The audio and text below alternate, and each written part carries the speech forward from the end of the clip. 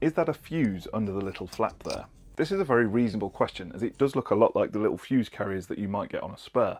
But if it was a fuse, then that would lead to some interesting situations. For instance, if it's a maintenance-free connection and installed somewhere inaccessible, then how would you replace the fuse if it blew?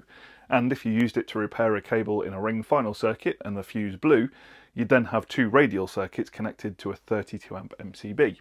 In both cases, that could present a major problem for your circuit. So, for that reason, we can confirm it's not a fuse. If we slide a screwdriver under here and open it up, you can see that under there are three small holes that act as terminals for your test probes if you need to do any testing or fault finding at the point where you've got this installed. And having solved that mystery, I'd just like to point out that even in this little flap, there's care and thought gone into the design of it. You can see that it won't fall out as it's captured on the inside, and it's moulded in such a way that it moves back out of the way, giving you full access to the terminals. Clever stuff.